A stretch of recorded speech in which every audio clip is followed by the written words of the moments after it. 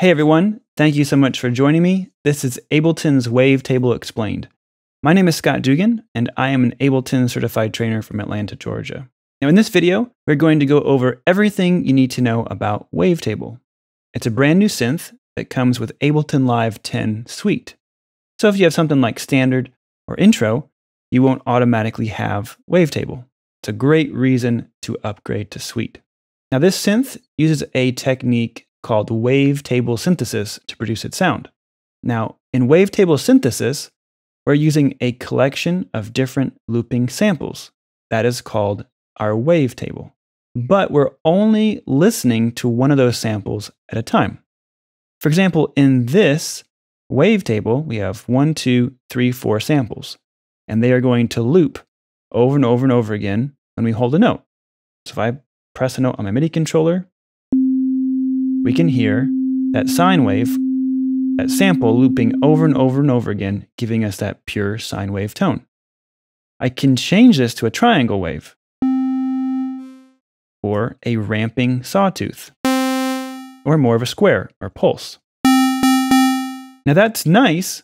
However, wavetable synthesis gets really interesting when we start to move and sweep between the different samples in our table, like this.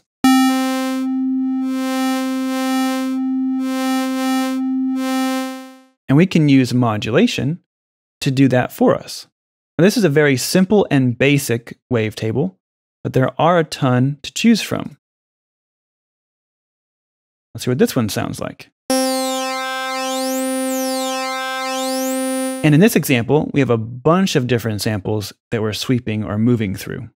Now this synth is broken up into 3 main areas. We have the oscillator section, the filter section, and the modulation section. In the oscillator section, we have 2 main oscillators, Oscillator 1 and Oscillator 2. And we can flip back and forth by clicking on the 2 different tabs. We can also turn these on and off however we want. Right now, Oscillator 1 is on. We can turn that off and activate or turn on Oscillator number 2. We can also add in a sub-oscillator.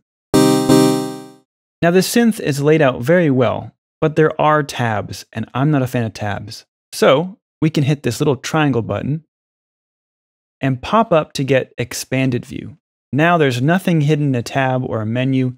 Everything is available to us at once, and it's bigger and easier to see. Now over here on the left, we have the sub-oscillator section. Of course, we can activate it or deactivate it. We hear nothing because nothing is turned on, no oscillator is active.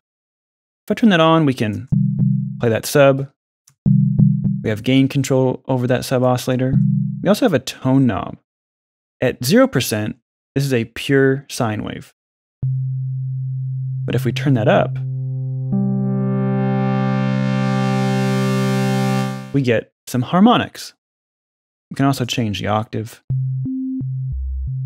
And then we have a global transpose after that. It's as simple as saying, I know the key of C on my keyboard, but I want to play in D. So we're going to go up 2 semitones.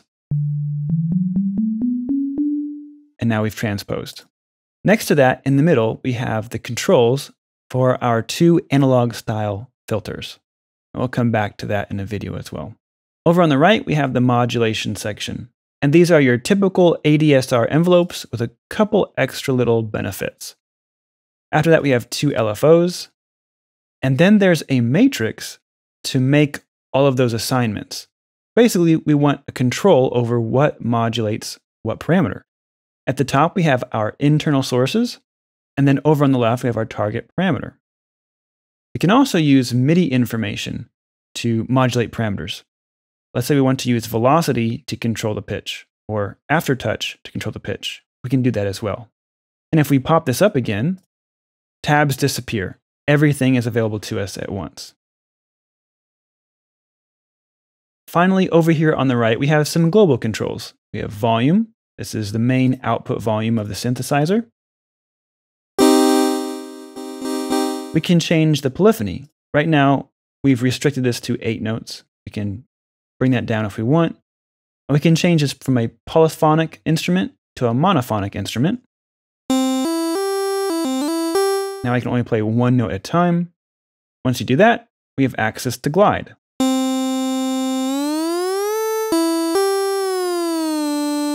All right.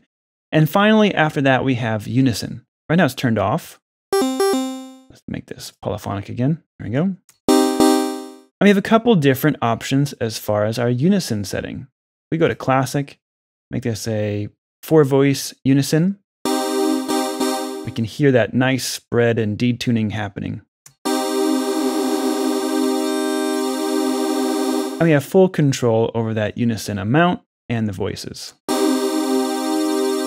Now, just like with any device in Live, Wavetable can be deactivated or muted.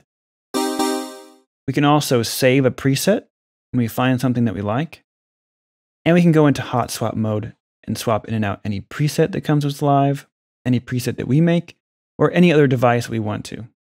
The last thing I want to do is just give you some pretty interesting presets to listen to.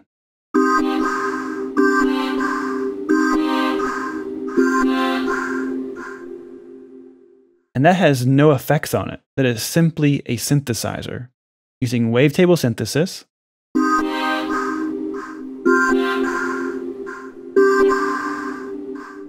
To morph between different samples. Let's do one more. In the pad section, and this is using Wavetable within an instrument rack.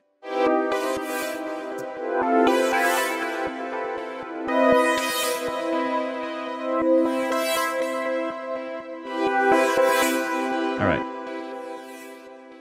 We can also create some interesting percussive sounds.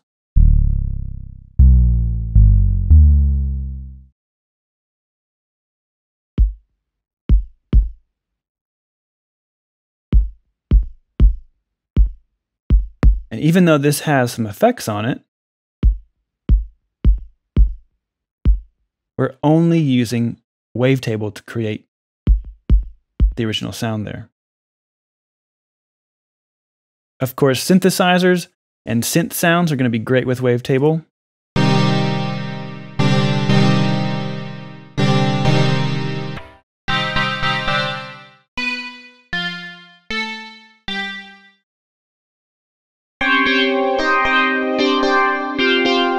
All right, so there are just a few examples of what Wavetable can do.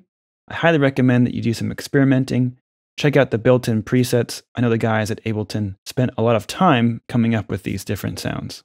In the next video, let's go over the oscillator section. I'll see you then.